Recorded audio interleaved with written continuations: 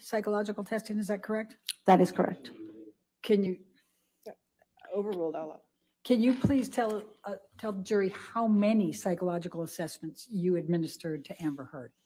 I administered 12. Can you please tell the jury which ones you administered? So I am going to refer to my designation that has the list so that I don't forget anything. Okay.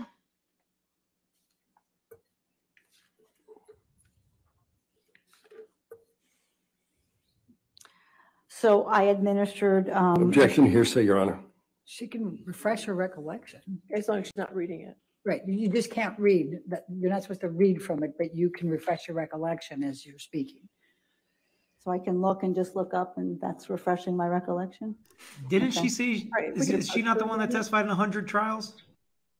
Oh, look at her. That now she's like annoyed. shaking her head towards the jury. Oh, Dr. Narc has come to testify.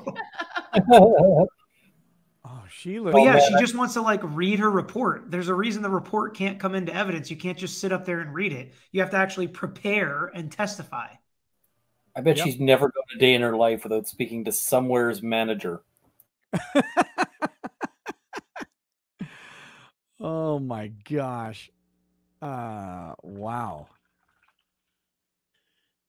My God, the smirk. It really is. This is becoming clear. Funny thing is, so if I'm not mistaken, I've heard that the majority of the jury panel is male. And if you're going to sit there and testify that men are the perpetrators of domestic violence and then act Karen-y when things don't go perfect for you, you're losing the men on the jury really quickly, I would suspect. Because you've just insulted all of them, even though you maybe didn't try to. Tell the jury the tests that you administered, please. Yes, I can. I administered the personality assessment.